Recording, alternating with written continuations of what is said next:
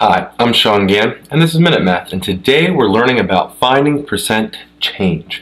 We're going to find each percent change and round to the nearest tenth of a percent and state if it's an increase or a decrease. So, if I was given this problem from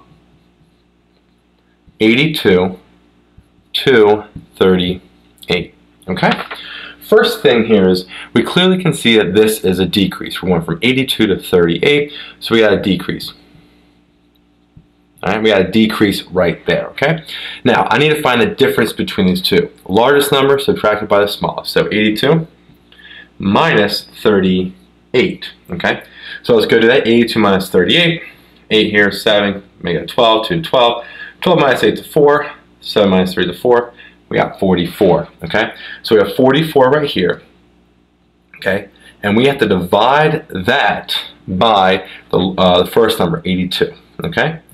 So when we divide 44 from 82, we approximately get, let me use my calculator here, okay, 44 divided by 82, we get approximately 0.536585, okay?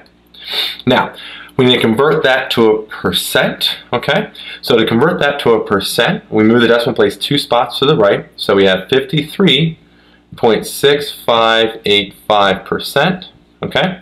Then they also say round to the nearest tenth. So we look at a tenth of a percent. The 6 right there is the tenths place, right?